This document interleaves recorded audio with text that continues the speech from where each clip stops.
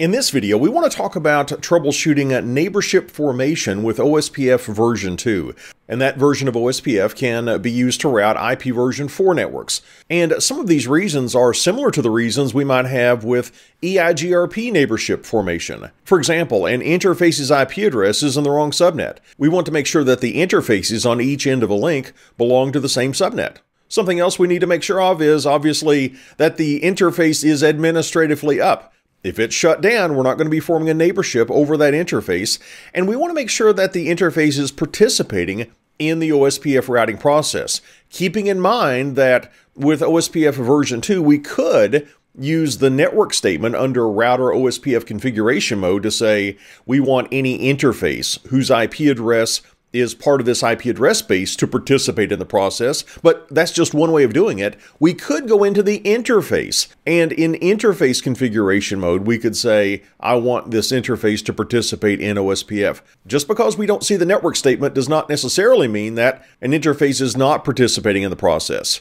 We want to make sure that the interface is not configured as a passive interface.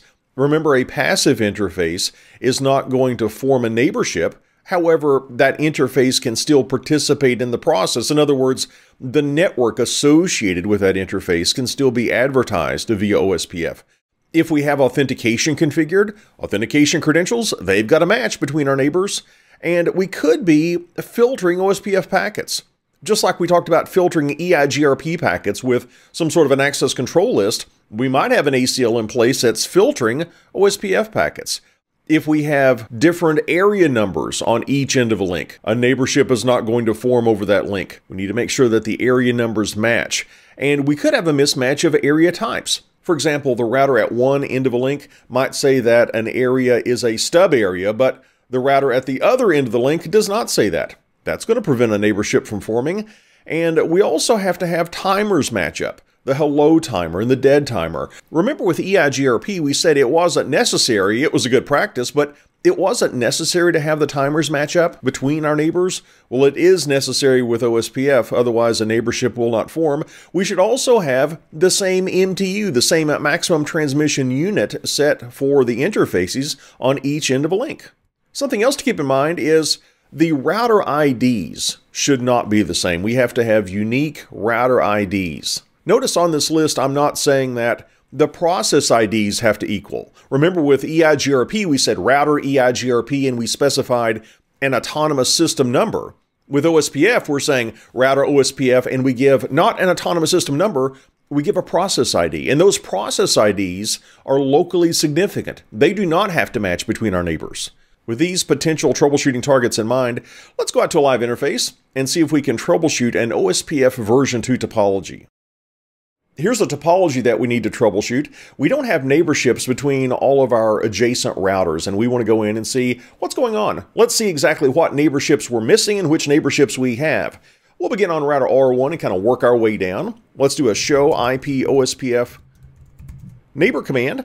Ooh, it doesn't have any neighbors. I wonder if R2 has any neighbors. Let's do a show IP OSPF neighbor command there. It's got one neighbor. It's a neighbor with R4. Not with R3, not with R1, but it's a neighbor with R4. Okay, it's better than nothing, I suppose. Let's go to R3, do a show IP OSPF neighbor command there as well. No neighbors, and I bet I can predict what R4 is going to have based on what we've already seen.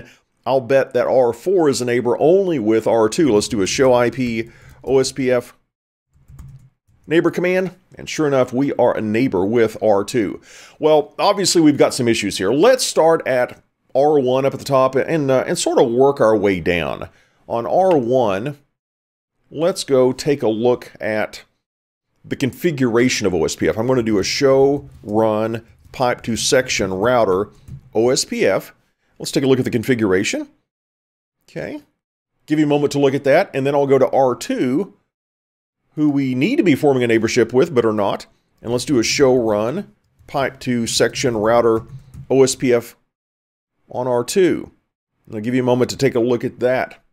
Now let's toggle back and forth. You might want to pause the video, and I'll just toggle back and forth a bit. This is R1. This is R2. Do you see anything that's necessarily an issue? Now notice I said necessarily an issue. We talked earlier in the course about not assuming facts that are not in evidence. Well, it's easy to jump to one or two conclusions here that I want us to be careful about. For example, notice router OSPF10.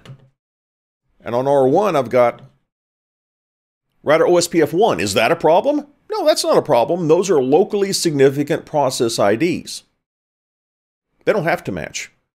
Is this a problem? I've got a network statement for my loopback interface. I've got a network statement for Fast Ethernet 0/0.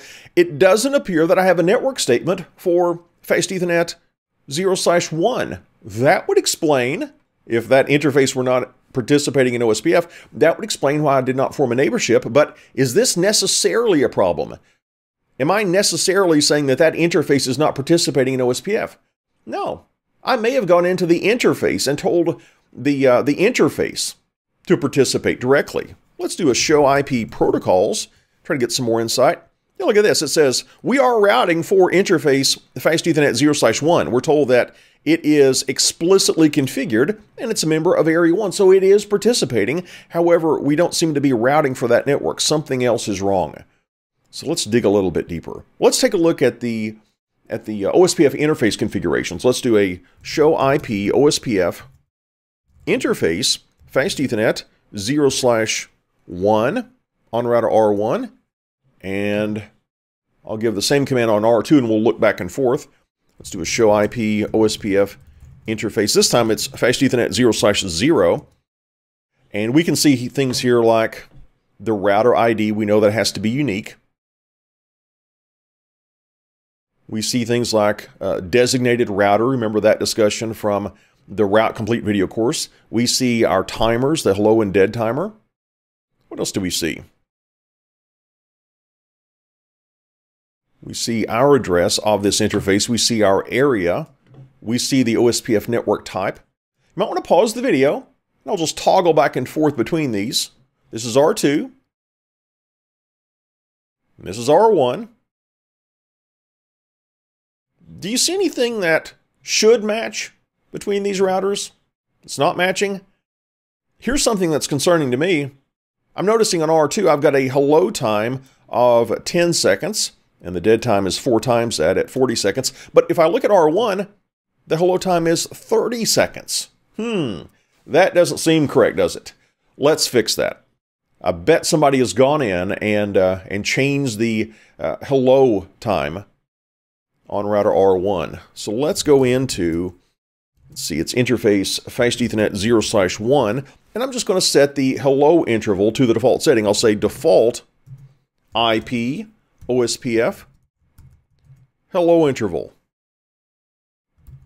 And it might take a few seconds, but I'm hopeful that we're going to have a neighborship now. Let's do a show IP OSPF neighbor command. Great news. We now have a neighborship that has been formed over this link. We're now a neighbor with R2. There was another issue. Remember R3, it was not a neighbor with anyone. Let's go take a look at the configuration on router R3 and see if we can deduce anything. Let's do a show run pipe to section router OSPF and take a look at that configuration. Well, network 0.0.0.0 and a wildcard mask of all 255s. Is that valid? Is that going to include any of my interfaces in the OSPF routing process? Yes, that's a shortcut. We talked about this in the EIGRP as well. The network statement is not saying that I want to advertise this network via OSPF. This network is saying I want any interfaces whose IP addresses fall within this IP address space, which is all IP addresses, to participate. This is a shortcut way of saying I want all of my interfaces to participate in OSPF. So this is actually valid. Let's do a show IP protocols command again. Now there's something on screen right now, if you'll take a look at the topology, that's a bit concerning. You might want to pause the video, interrogate the topology that you see, take a look at the output of these two commands I've shown you on screen. Do you see anything that could be an issue? I'm seeing a red flag. Let's see if you can spot it, and we'll be back in just a moment to take a look at what's going on here. Did you notice in the topology Router R3 is supposed to have all of its interfaces participating in area 0, the backbone area. However, we're told that we're participating in area 1. That could be an issue. Yeah, I think we have an incorrect configuration here. Let's go in to router OSPF configuration mode for process ID 100, and let's say network 0.0.0.0, 255.255.255.255, and instead of area 1, I'll say area 0. And we'll give it a couple of seconds, and hopefully we'll have a neighborship with R2 and R4. Let's see. Let's do a show IP OSPF neighbor command. And we do. Let's just confirm that R2 is a neighbor with all of the other routers.